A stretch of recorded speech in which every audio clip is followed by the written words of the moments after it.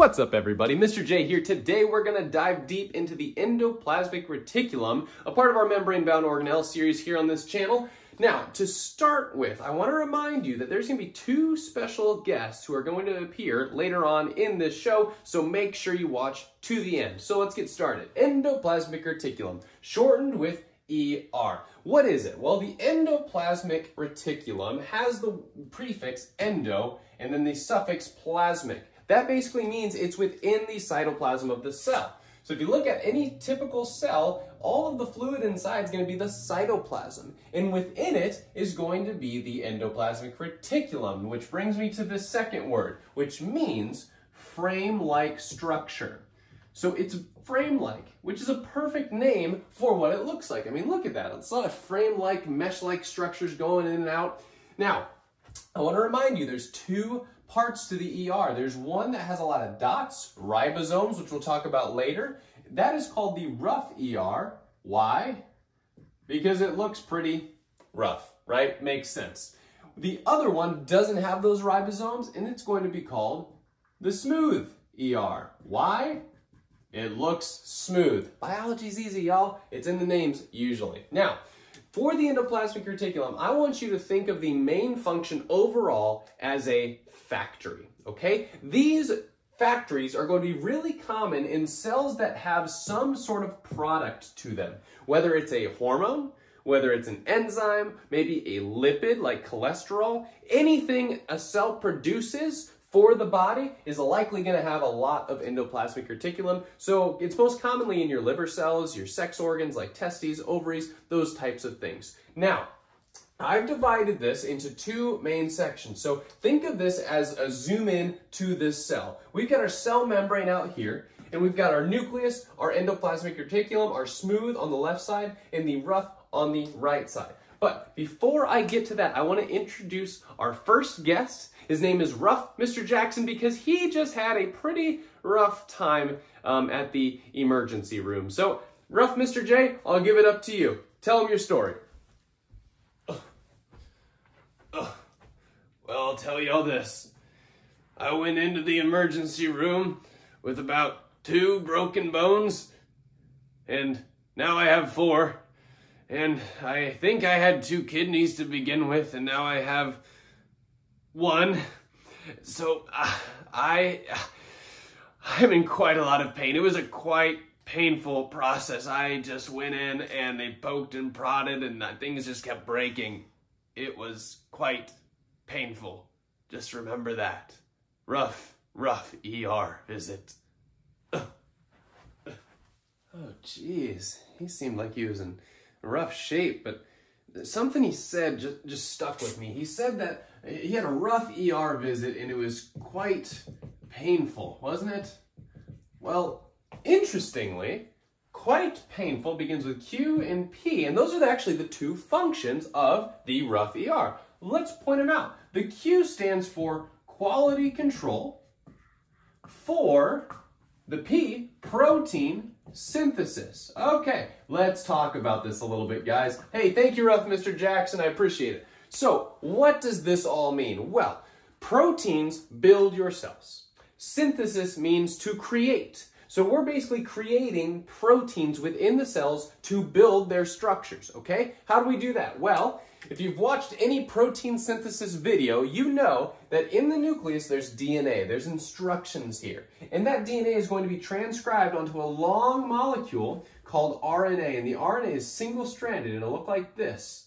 It'll have a lot of letters like A's, U's, G's, and C's, and it's going to have the code, the recipe basically, to make certain proteins, right? Now, in order to make the protein though, you need a tiny little chef. And that chef is going to read the recipe. That chef are the ribosomes. Okay, so those mRNA transcripts, I didn't label that, mRNA transcripts, are going to go and find the ribosomes in the endoplasmic reticulum. Okay, once it starts reading that, it's going to bind to it, it's going to start reading it. What the ribosome is going to do is begin chaining together the proper amino acids to that growing protein. And as it does that, it will basically hang out inside of the endoplasmic reticulum. What's nice about that, having it here rather than out in the cytoplasm here, is the ribosome can literally begin embedding the protein into the endoplasmic reticulum. So this is like the growing protein in red that I'm drawing here. By doing that, the endoplasmic reticulum can control the quality of the product, of the protein. And that's what I mean by quality control, is it's controlling how good that protein is folding, how it's manipulated, because proteins have to be perfect in shape and function in order to do things properly for the cell. So that's one reason why the ribosomes are found in the rough ER, making it look that rough structure or texture, because it's doing protein synthesis inside of it and modulating the protein folding. Wonderful. So now that's the rough ER. We also need to talk about the smooth ER. And in order to do that, I'm going to bring in my colleague, Smooth Mr. J, and he'll tell you all about it. Oh, silly Mr. Jackson, I'm going to leave the teaching to him, the average man. Me, I'm like a king. I need to talk about my last ER visit. I went in and I was treated like a king. They walked me back in -5 minutes. I actually got all of my body parts repaired. My brain's working at 110% capacity now. So clearly, smooth ER visits likely do happen for people like me. Get on with your lesson, Mr. J. Well, that guy seemed a little, odd. But again, there's something he said that just stuck out to me. He said, clearly smooth ER visits likely do happen to people like him, I guess. So let's write that down real quick. Okay, so now that I have this written down, it's just hitting me. Every letter here describes a function of the smooth ER, and there's a lot of them. So let's walk through them each by letter. Okay, so clearly C, this stands for calcium storage. Okay, you probably don't know too much about calcium in your classes right now, but calcium is important for you to think and for you to move and to do basically anything in your body. Very important ion, okay, so it's a charged atom of calcium. It'll look like this. And it is stored in the endoplasmic reticulum, specifically in the smooth side. Okay, so that's one of them. Now, the other ones are a little more relevant maybe to what you're talking about. So, V, this stands for vesicles, okay? These are transporters. So these vesicles will basically transport things throughout the cell, and I'll show you that here in a second. But let's finish it up first. L, likely, stands for lipid synthesis.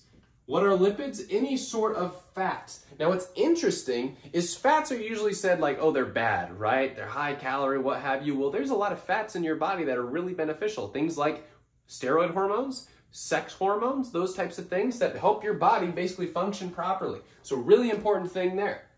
The other two, D stands for detoxification.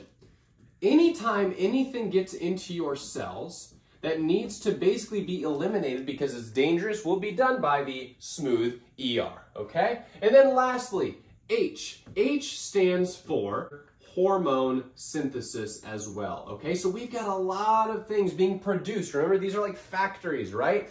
So the smooth ER will produce things and sometimes needs to ship them away. Let's talk about how they do that. So in this smooth ER, I'm going to look right here. Sometimes we need to get the products out of the cell. How does that happen? Well, let's think. If the ER is producing products inside of itself, we need these guys to eventually get out of the cell. So here's the membrane, we're getting it out. So what will happen is the ER membrane will literally pinch off like this, and it will form what's called a vesicle, which is basically just a transporter surrounded by a membrane that contains a product. Okay, so let's say all of these products are like hormones, for example. So your smooth ER just produced some hormones. We need to get it out of the cell into maybe the bloodstream, which will be coursing through right next to the cell. Okay, so we need to get it into that bloodstream. Once this happens, this vesicle is going to move up to the cell membrane and actually fuse with it to the process called exocytosis. So once it fuses here, it's going to be exocytosed. That means exiting the cell and eventually dump into the bloodstream. So this is one main function of the smooth endoplasmic reticulum in action, forming the vesicle with the product, sending it out of the cell to help the body. Wonderful. Hey guys, this was the endoplasmic reticulum overview. I hope you enjoyed our guest stars here. They're kind of strange though, right? So if you like this video, please subscribe if it was helpful. Comment below if you have any questions. And once again, thank you for watching.